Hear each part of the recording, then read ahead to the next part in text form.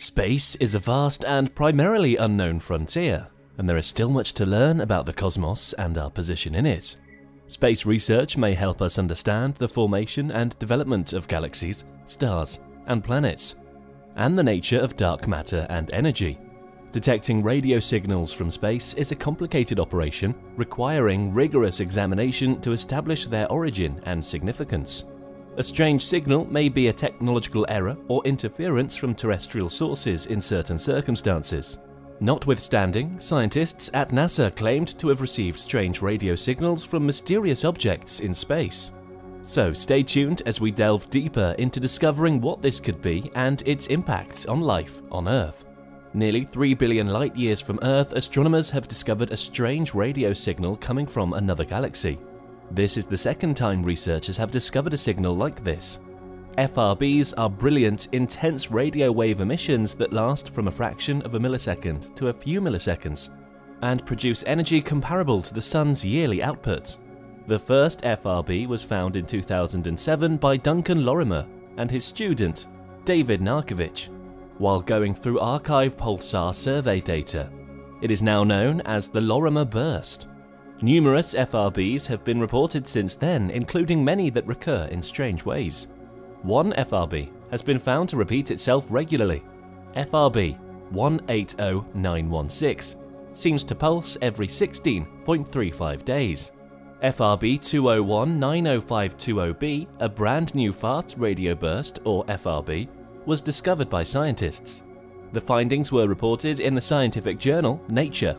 The researchers noted that the signal was co-located with a compact persistent radio source and associated with a dwarf host galaxy of high specific star formation. The 500-meter aperture spherical radio telescope, FAST, in Guizhou, China, picked up the first FRB in 2019. Additional observations made over a 5-month period in 2020 added nearly 75 more FRBs. The Carl G. Jansky Very Large Array of the US National Science Foundation was then used to locate the signal. According to observations, the emitting object produced smaller, weaker radio bursts between the FRBs. These characteristics indicate that the signal from FRB 201-90520b is strikingly similar to the first FRB, FRB 12110, discovered in 2016. Although scientists are unsure of the exact cause of FRBs, they have proposed the idea that young FRBs emit signals because they are still surrounded by dense material ejected by the supernova explosion that left behind the neutron star. As FRBs age, it is predicted that the signals will gradually wane. New discoveries are being made monthly in the FRB field, which is advancing quickly. Radio transmissions have been reaching Earth for years from unknown origins. Astronomers have located 5 rapid radio bursts, also known as FRBs, or deep space signals, using NASA's Hubble Space Telescope. These intense explosions produce as much energy in 1,000th of a second as the Sun does in a year. Since the first one was found in 2001, some 1,000 FRBs have been found, but they are famously hard to monitor since they vanish instantly and leave no trace. Only 15 of these have been located in certain galaxies. The discovery and characterization of FRB 121102, one of the 3 recurring sources in 2012, have increased our knowledge of the source class. FRB 121102 is associated with a galaxy located around 3 billion light-years away and is entrenched in a harsh environment.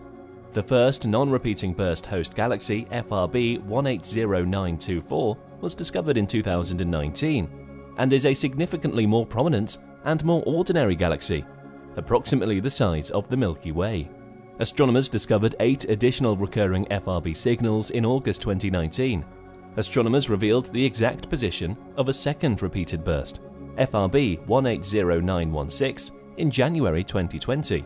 One FRB seems to have occurred near a known gamma-ray burst. Scientists are interested in monitoring their origin to identify the kind of cosmic events that cause these powerful pulses. The study of FRBs is an intriguing and fast-emerging area with the potential to provide new insights into the cosmos. Astronomers and scientists are motivated by a desire to better comprehend the world around them and to create new discoveries that expand our understanding. Scientists are particularly interested in FRBs because they represent a novel and poorly understood occurrence in the cosmos. These brief, intense bursts of radio waves are supposed to come from faraway galaxies. Still, their specific source and nature are unknown. FRB research might offer light on some of the astronomy's most basic mysteries, such as the nature of neutron stars, black holes, and the intergalactic medium. Scientists have located some of these beginnings, and what they discovered startled them. More than 15 years after rapid radio bursts were discovered, new research has explained and deepened their origins enigma. They used Hubble's Wide Field Camera 3 to identify the host galaxies of 5 out of 8 recent FRBs and the sorts of sources they came from. The spiral arms where stars are formed are characteristic of these far-off galaxies. Lead author Alexandra Mannings remarked, "Our discoveries are novel and exciting. This is the first high-resolution glimpse of a population of FRBs." Hubble indicates that 5 are located close to a galaxy's spiral arms. The imaging allows us to better understand the host galaxy's overall properties, such as its mass and star formation rates, and probe what is happening right at the FRB position because Hubble has such excellent resolution. The majority of the galaxies are massive, relatively young, and still forming stars. As a result of the variations in the star distribution, some of the arm formations were more tightly wrapped than others. This means the FRBs are unlikely to originate from the most massive young stars in the galaxies. Scientists believe neither the merging of neutron stars nor the explosive deaths of these young stars are the probable causes of the flares. Also, they are not from dwarf galaxies, which researchers previously failed to rule out as a potential source. With each new finding, astronomers are reducing the range of possible explanations for these enigmatic signals. Wen-Fai Fong, a team member, stated, "We don't know what causes FRBs, so it's vitally crucial to utilize context when we have it." Hubble also played a significant part in those investigations, which found that this approach was highly effective for locating the origins of other forms of transients, such as gamma-ray bursts and supernovae. The research team's results are consistent with the hypothesis that youthful magnetars, a kind of neutron star with strong magnetic fields, are the source of FRBs. They are 10 trillion times stronger than a refrigerator door magnet. Scientists call them the strongest magnets in the universe. Fong adds that magnetars are highly unexpected because of their strong magnetic fields. Massive stars undergo stellar evolution to become neutron stars.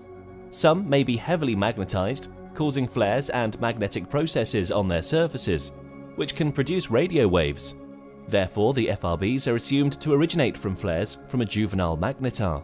Scientists are seeing galaxies as when the cosmos was about half its present age, since the galaxies recorded in the research lived billions of years ago. Several of them have a mass comparable to the Milky Way, another kind of spiral galaxy. The distance of each galaxy from Earth is 400 million to 9 billion light-years. Other possibilities include FRBs originating from neighboring star flares. In 2022, an FRB with many periodic component peaks lasting more than 3 seconds was observed. This FRB's genesis has been hypothesized as a neutron star. As we rightly mentioned, detecting radio signals from space is a complicated operation requiring rigorous examination. Many more questions remain unanswered, although research is still ongoing. We will update you as we gather more information on the strange radio signals from mysterious objects in space. We hope you enjoyed watching this video. If yes, we're sure you would like this next video here. Thanks for watching.